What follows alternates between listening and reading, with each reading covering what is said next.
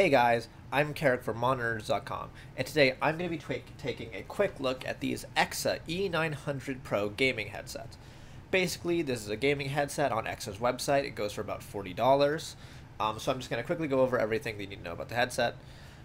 In terms of general aesthetics, which I know is very minor for some people, I do like the aesthetic. It's got, some red lights on the side, but other than that, it's very minimal.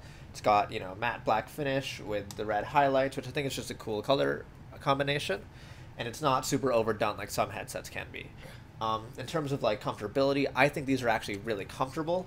They have this really soft lining on the inside that kind of goes around your whole ear, and so they're actually really comfortable to wear for long periods of time. I've worn them for I think 6 hours straight while I was testing them, and I didn't feel any pain or discomfort whatsoever.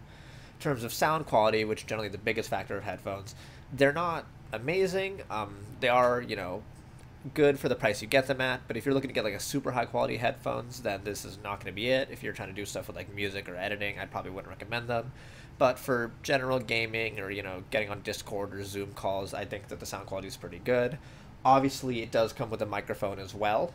The microphone works okay. It's not super amazing. It's pretty much what you'd expect out of a gaming headset. Although there is a little tiny bit of a whine sometimes. It happened more so when I was using it with the PlayStation than with my PC, but it did occasionally happen on both. From what I've looked up, some people also have this problem as well, and I have not found a way to fix it, so do consider that if you plan on using the microphone a lot.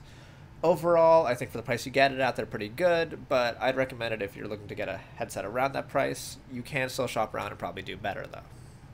If you like this video or want more information, please check us out at www.monitornerds.com or click the link in the description below.